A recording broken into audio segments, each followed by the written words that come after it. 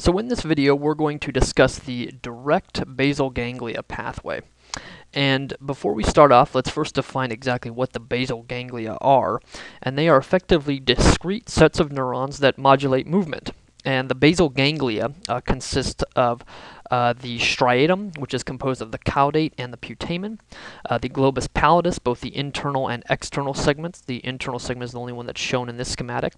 The substantia nigra, as well as the subthalamic nucleus, which is not shown in the schematic either. And all of these entities are discrete anatomical collections of neurons deep within the brain, and they work to turn movement on or off in response to input from higher areas of the brain. So how does this whole pathway actually work?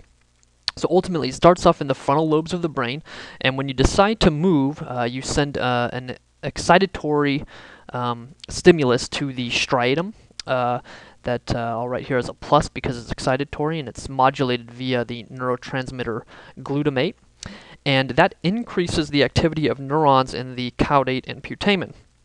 And ultimately what happens is that now that these neurons are firing faster, they send increased inhibitory signals, and I'll say this is an inhibitory, a little minus sign there. So this is an increase in inhibitory signals via the neurotransmitter GABA to the globus pallidus internal segment and the substantia nigra, which in turn decreases the firing or the messages that are sent by these two basal ganglia pathways to the thalamus. So at this point, it's important to realize that the normal function of the globus pallidus and the substantia nigra is to actually inhibit the thalamus, and that's GABA, via GABA as well, the neurotransmitter.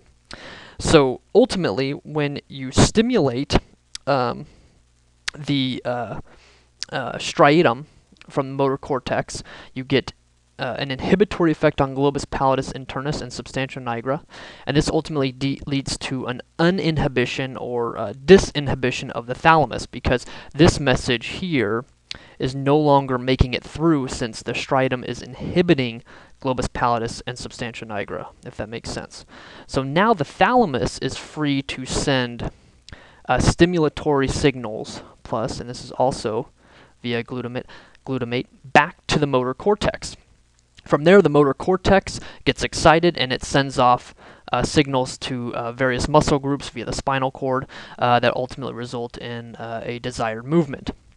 So ultimately, this is a very simplified view of a complex set of neuronal pathways, and our next video will discuss the indirect basal ganglia pathway and how that further fine-tunes and modulates movement.